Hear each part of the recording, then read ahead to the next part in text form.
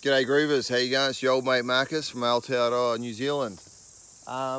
Just on the farm at the moment, and I thought I'd go and show you some socks I got. I'm pretty proud of these socks. They're called hemp socks. Admittedly, they're about 51% hemp, 38% cotton, and 11% spandex. Made by a place called the Satori movement. Got a cute little elephant on the front.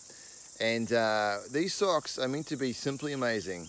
They're durable but naturally antibacterial and antifungal. And just goes on to say about the Satori movement being a collective of creative and progressive thinkers who believe in living simply and respecting Mother Earth. Now that's pretty freaking awesome, man. Like that's what this farm here is all about here in the mighty Wentworth Valley Whangamata.